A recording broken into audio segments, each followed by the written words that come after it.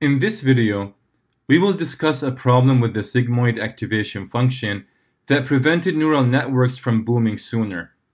This problem is the vanishing gradient problem. Recall from the previous video, with a very simple network of two neurons only, the derivatives of the error with respect to the weights were as follows.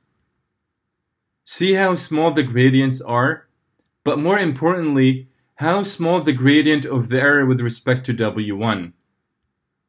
Well, it turns out that because we're using the sigmoid function as the activation function, then all the intermediate values in the network are between 0 and 1.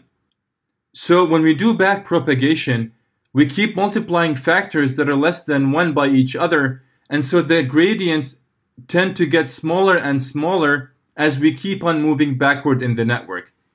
This means that the neurons in the earlier layers learn very slowly as compared to the neurons in the later layers in the network. The earlier layers in the network are the slowest to train. The result is a training process that takes too long and a prediction accuracy that is compromised.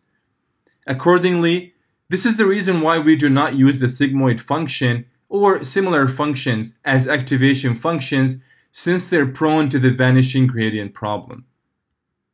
Therefore, in the next video, we will learn about other activation functions that became so popular and are now the activation functions that get used almost all the time in the hidden layers, since they help in overcoming the vanishing gradient problem.